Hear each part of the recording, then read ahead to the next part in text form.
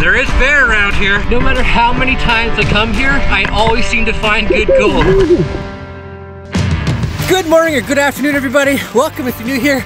My name is Pauly. So as you can see, I'm in my wetsuit. We're looking for gold under the water. We are having luck. I am finding gold and we're having a good day. So if you like those gold sniping videos, keep watching because you won't be disappointed.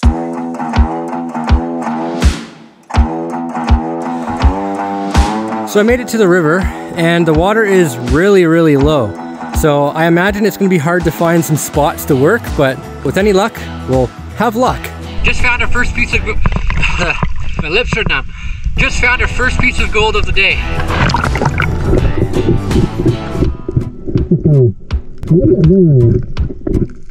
Sometimes it's the tiniest of cracks that hold the most amount of gold. This isn't the best example for that, but just a good reminder. It takes a few minutes to get used to that cold water on your face. Whew. And today, I've only got my little pry bar with me as a tool because, well, I lost the other stuff in the river. Maybe I'll find those today too.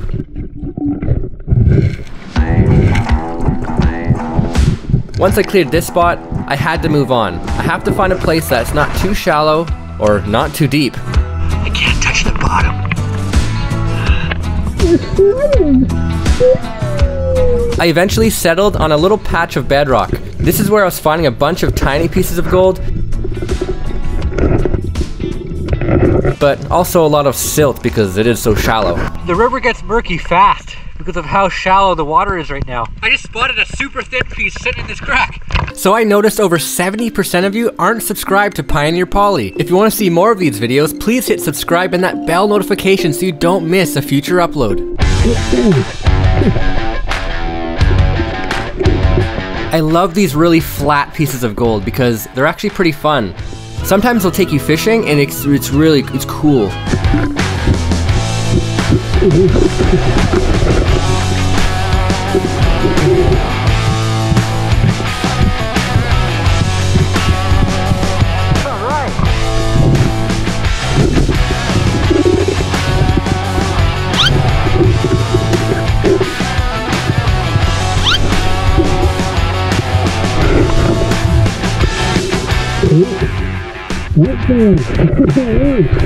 I'm telling ya, thin cracks are a great place to look for gold.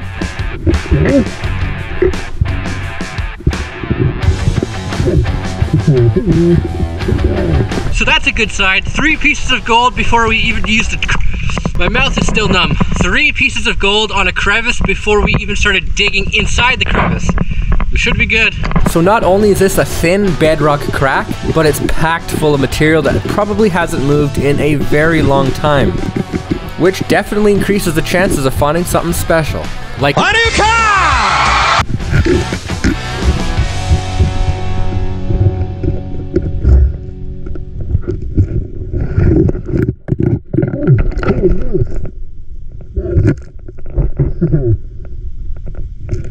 I removed some packed rock from this corner, and a little pocket of gold appeared.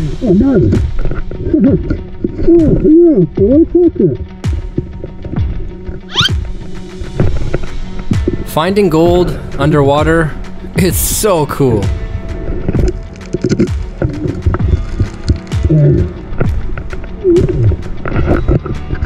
It's very important that you stay warm, either from exercise or hot tea. But I didn't bring tea with me. No matter how many times I come here, I always seem to find good gold. This is where I was just working underwater, and I moved up just a little bit. And again, before I could use the crevice tool, started fanning, saw a whole bunch of gold. Here we go.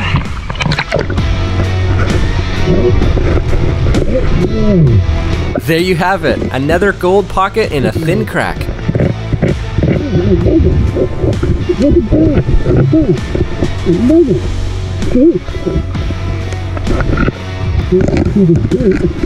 I kept noticing little pieces of gold while I was trying to figure out how to pull this little nugget out. Okay, not a nugget, just a flat flake. It sure looks bigger underwater though, don't it? Come on. Take my hand! Ah! No! Give me your other hand! No! Come on, you can do it. Woo. I continued this crack a little further because sometimes these cracks open up to bigger cracks, other gold pockets, or they just fade away. In this case, had more gold, but nothing crazy. So I'm having a lot of trouble trying to find a place that doesn't get murked up. Anytime I find a place that looks decent, it just gets clouded too quickly. I don't know how much longer I'll be able to work. Check this out. There's an old cable stuck around this tree, probably from back in the day when they were trying to winch big rocks out. And look at this, scratches from a bear over there as well. Yep, there is bear around here. I found a spot that had flow going through it, so I dug down to bedrock to see what we could find. Stick! But there was only one piece of gold. But then I noticed something hairy. And then I saw a vent. And then I realized I'm in a pool. So right here is that special line of gold. But as you can see, it's really shallow. That looks like a nice little crevice, but it's really shallow. I'm gonna see if I can work it out anyway. All right, so I just laid here, and this is my visibility. I give up. There's a real nice pack spot right here, but too shallow.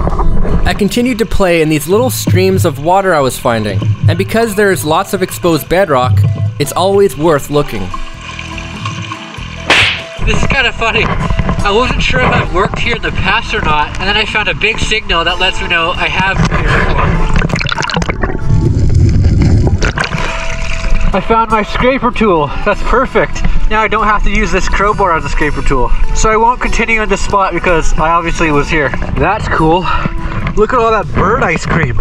So I decided to do something that I never thought I would do, and that's dump the gold I'm finding in my hand to try to take a thumbnail. So here's what it looks like naturally, and here's what it looks like with Photoshop.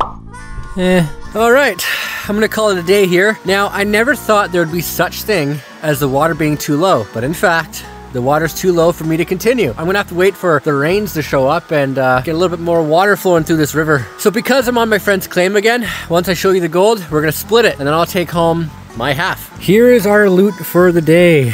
Yeah, I'm happy with that.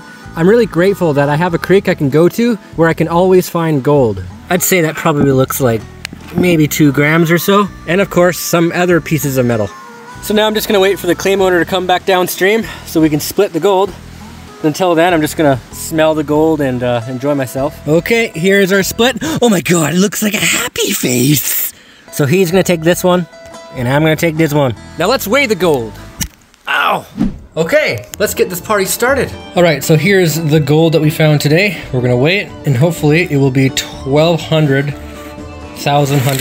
ounces. 1.41 grams. And now for the avocado, 4 grams. How dare you! So 1.5 grams, you can't really do a lot with that. You could probably buy like a yacht, a plane, maybe a couple houses, but nothing really. So that is it for this video. If you enjoyed it, chances are you're going to enjoy what I've previously posted and what's coming in the future. So I highly recommend, if you're not already subscribed, please subscribe and hit that bell notification so you get notified when we make another video. If you're interested to see anything else behind the scenes, I do have other social media platforms available for your pleasure, and even a Patreon account if you want to get some exclusive stuff. So big shout out to my patrons to help make these videos possible, and my buddy Tim Taylor for sending me this awesome shirt. Check him out on YouTube. Thank you for watching. Thank you so much for your support. And until the next one, black screen and other videos that I recommend you watch because they're cool.